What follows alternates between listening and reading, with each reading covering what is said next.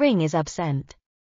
Meghan Markle's unusual absence from the event, along with Harry's appearance at the celebrity-studded LAFC Stadium, fanned new divorce suspicions. On this particular occasion, Prince Harry laughed along as Will Ferrell set the mood for the celebrations. Harry went to see the Los Angeles Football Club play David Beckham's team on Sunday night in Miami. Even though Meghan Markle's name appeared on the guest list, no sign of a spouse was found with her.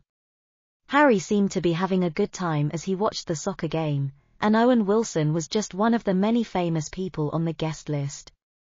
The actors LeBron James and Leonardo DiCaprio. This was a stark departure from Harry's behavior at the Beyoncé performance he went to earlier in the week. He had endured internet trolls during the performance who made fun of him for seeming bored and indifferent, with some even saying that he appeared to be being kept prisoner. At the LAFC Stadium, Prince Harry, on the other hand, appeared to be in an entirely different frame of mind.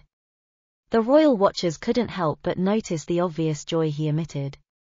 Despite persistent reports that he was depressed and lonely in California, several people remarked that he looked better than he has in a while. Because Meghan Markle wasn't there for this infrequent outing, several spectators jokingly remarked that Harry seemed more happy. Some asserted that he seemed more carefree and relaxed when traveling alone. Why is he staying in a hotel in Los Angeles as opposed to returning home and arriving without his wedding band? He didn't have to return to Meghan that evening. Instead, he remained in a VIP room in Los Angeles that cost $9,000 instead. Harry blows money like there's no tomorrow and replaces Meghan with a midnight body language specialist. Harry reportedly appeared happier, more enthusiastic, and more happy than he has in a long time while attending an event by himself the next day, according to Judy James. Judy said that Harry's gloomy mood at the Beyoncé event might not have been a good representation of his actions throughout the evening, and there were photos of Meghan embracing Harry and the couple beaming with joy as they watched the screen. Judy did add, though, that despite being aware that we were journalists at the event, there are occasions when Harry seems to be in a bad mood. She said that she was raised as a princess. Harry is well aware of the importance of striking an extended posture when cameras are always around to capture every gesture you make, such as the traditional royal grin. The sole answer must be Kate and the perfected lake cream.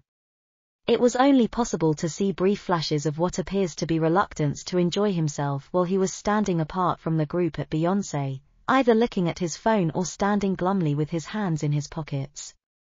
He almost had the appearance of someone who disagrees with the pair's looks. According to Daniela Elsa, a glum-faced Harry and a dancing Meghan might be an indication of some unique occasions for the marriage, but an unsettling fact may be connected to how frequently the royal couple is shown having fun at public gatherings. Australia Elsa alleged the Sussexes have not just placed themselves in the epicenter of the paparazzi universe but in a setting where they risk having strangers' phones trained on them whenever they step out in public. We know this for a fact because of the almost immediate outpouring of TikTok videos shot by fellow attendees that flowed forth and took over raw media. Harry appeared irritated on Twitter over the weekend, and Meghan was spotted dancing and giggling while wearing silver sequins. The Duke and Duchess appear to be video calling someone while dancing in another direction and canoodling to a slow song.